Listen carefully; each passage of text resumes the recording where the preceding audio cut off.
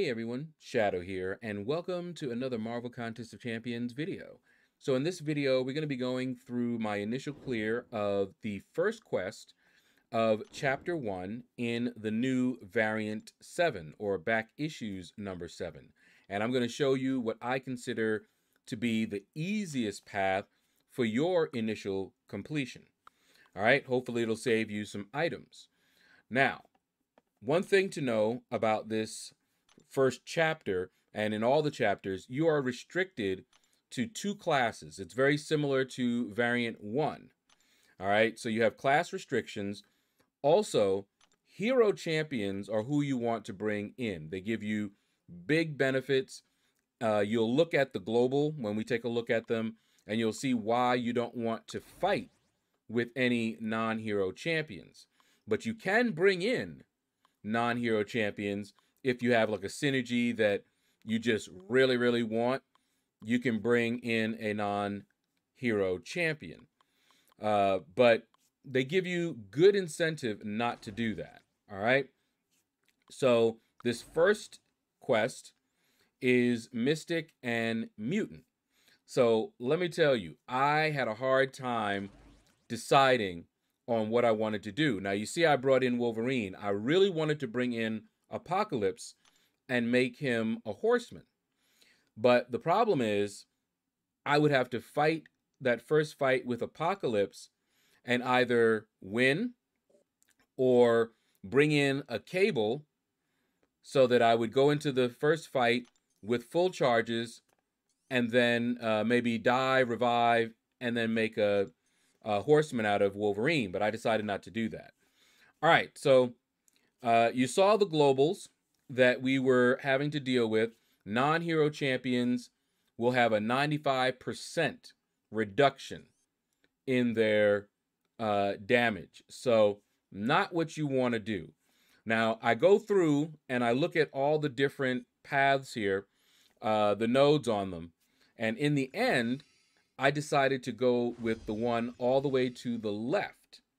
Now, you notice, not the far left, but right there, mainly because I liked those particular attackers or defenders, because I'm going to be using Wolverine. I mean, not Wolverine. I was thinking of Wolverine. I'm going to be using Archangel. Okay, you see the globals.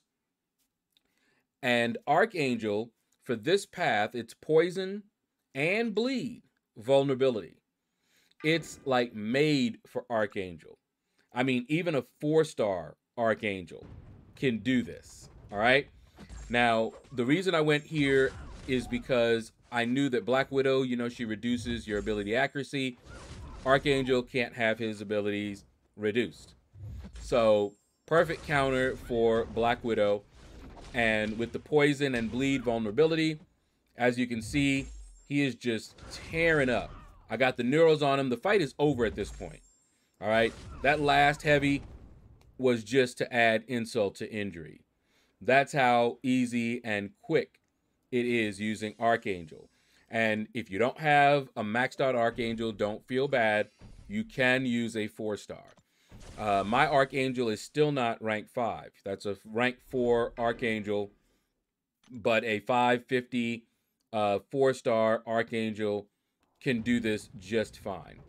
All right, so that's pretty much what you're going to see as I take this path. And I'm just going to keep parry heavy. I kind of messed up there, but he didn't punish it. But one thing that you want to do when you're fighting with Archangel, if you are unfamiliar with how his mechanics work, you'll get a bleed just doing heavies. Poisons, you'll get a chance to poison them every time they hit into your block. Now, something you may not have noticed, you can go back and look at one of the globals, but the more heroes you have on your team, the higher your abilities chance will go off. So that means if you have a full team of heroes, which I do, Archangel is going to poison them when they hit into his block. Okay? If you've ever fought with Archangel, that RNG can sometimes be a little frustrating. You're trying to get a poison on them. It's not going on, so you can't do the neurotoxins because you need to have a poison and a bleed on them. All right. But as you can see here, we're not having any problem. We were able to get neurals on him very, very quickly. And that is why I said earlier that they give you a lot of incentive to bring in hero champions and not do what I was thinking of doing. I would have brought in Apocalypse. I would have brought in Cable and then made Wolverine a horseman, but that still would have cost me a revive unless I really wanted to do that fight with 95% damage reduction. And I didn't because I don't like long fights. All right, so as you can see here, we're going through and we're going to try to do this itemless. Okay, so that means no healing. And you can see that Archangel is already pretty low. I run suicides, and Archangel is not a suicide-friendly champion. If I made him a horseman, he would be a little bit more suicide-friendly. One of the things that would make him suicide-friendly, he doesn't rely on his specials. You'll notice that I'm not really firing off specials. I'm just parrying and heavy attack. That's it. Okay?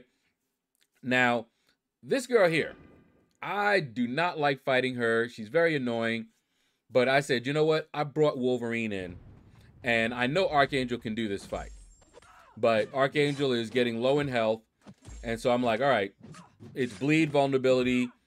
Wolverine should be able to do it. And then I had that happen. I'm like, are you kidding me? I got hit there, and then it just went downhill from there.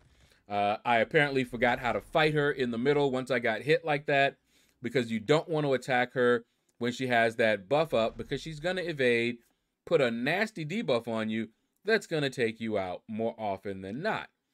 So I sat here, a little stunned, apologizing to Wolverine for playing him so badly, and decided to bring in Claire. Okay? And you'll notice I brought in my 5-star Claire, not the 6-star Claire. So this was me playing around.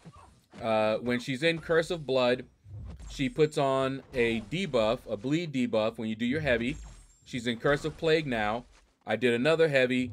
Now that she's got a poison, so she's got something for them regardless.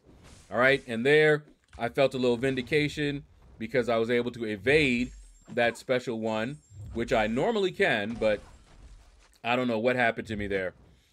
Maybe I was half asleep or something. All right, so down she goes.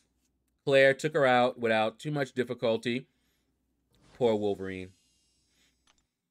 That was just sad. So sorry. But in any case, now, this fight can be a little tricky. If you've ever fought Black Panther Civil War, you know that when he has armor ups, you don't want to parry him. Okay?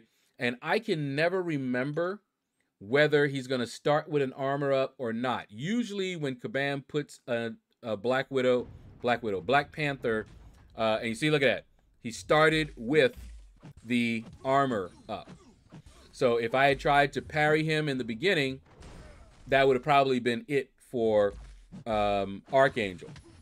So I went in instead because I was like, if they do it like I'm thinking and he gets that armor up, because they usually put it in a node to make him more difficult, then I wanted Black Widow to be able to nullify it.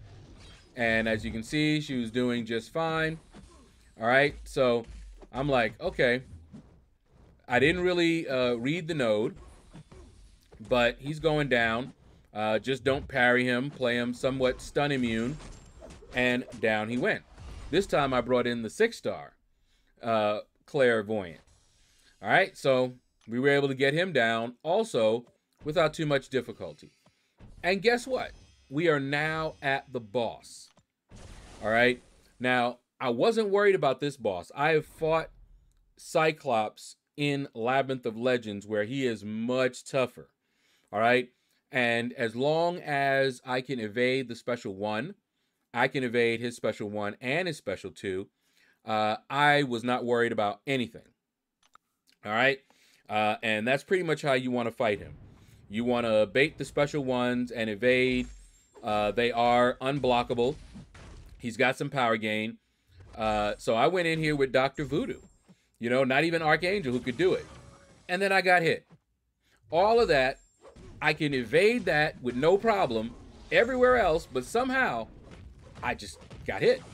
And so I'm like, all right, you're about to get some Dr. Voodoo revenge. All right, so we've got him somewhat power controlled. And remember, there's poison vulnerability. So we put a poison on him, and we're still power burning him. He still has enough for a special because that's how powerful that power gain on that node is. All right, and I got clipped again. All right, I'm not doing well evading that special one at this point. And I'm getting a little frustrated, but I'm just like, okay, whatever. Boom, we got it. Vindication. All right, because I was like, I am going to evade that special. Okay, not going to go out like that. And we can't take another one of those specials in the first place. All right, and because I run suicides, I don't want to fire off a whole lot of specials here, special 1 or special 2s, because I'll take that recoil damage, and my health is already pretty low. That is why I went to a special 3 this time, instead of firing off special 1 or 2. But as you saw, it didn't really do much damage at all. Okay, so I'm just like, all right. Now the special 2, we got it. Okay, I'm zoned in now. Those specials woke me up. I was sleeping, he caught me sleeping, now I'm awake. Okay, and I'm looking at my health, and I'm just like, okay, can Dr. Voodoo get this? And yes, he can. That's a comeback. Don't call it a comeback. I've been here for years. So Dr. Voodoo soloed that boss. All right, now, of course, again, Archangel can do that fight just fine, but I wanted to try Dr. Voodoo. All right, but that's going to do it, guys. Thank you all for watching the video. Hopefully it helps you when you do your initial clear. Archangel, even a 4-star, is the MVP. You can pretty much do these fights with anyone. Any mystic hero, any mutant hero can get through it. Some are going to be better than others, but I didn't see anything that would cause me to recommend a particular champion. You know, you want to get someone that bleeds or poisons to make use of that path, but there are other paths as well. So take a look at all the paths, see which ones you like based on your roster, and then go in. All right? Thank you for watching. Take care, and you all have a blessed day.